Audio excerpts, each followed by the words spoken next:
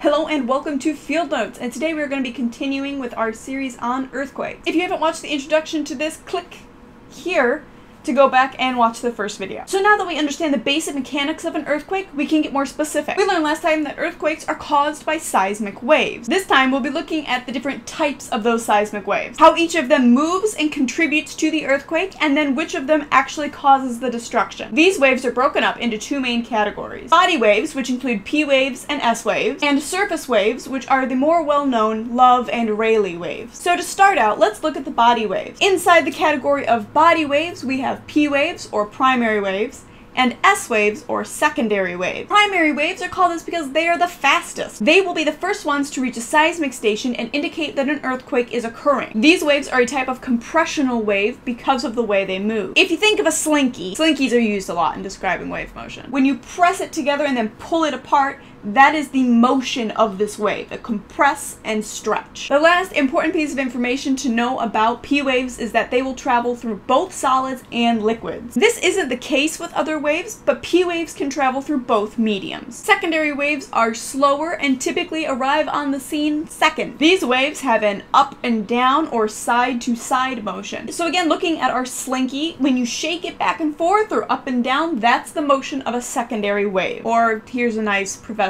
pretty labeled version. Unlike P waves, S waves will only travel through solids. So if this wave meets a body of water, say an ocean, it won't travel through it. So we've covered body waves, and next we have surface waves. First and foremost, surface waves occur at a lower frequency than body waves. They are slower and arrive after both P waves and S waves. They are also responsible for the majority of the damage that is done during an earthquake. Because earthquakes can happen at varying depths in the earth, the deeper the earthquake happens, the less destructive the surface waves will be. And that's because these waves only really happen on the surface of the earth. And if the earthquake occurs deeper in the earth, these waves have less energy by the time they get to the surface. Now, breaking it down to the two types, we have love waves. Love waves are the fastest moving surface wave, and they propagate horizontally on the surface.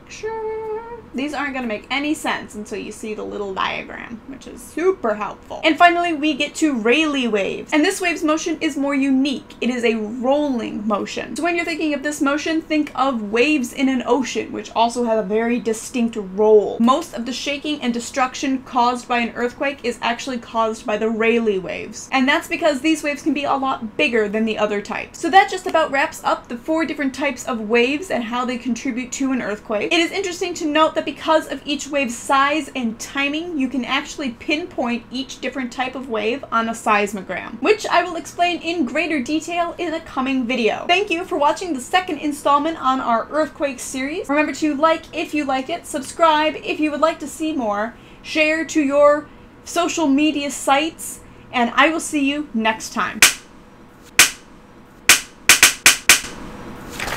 That's gonna be so loud.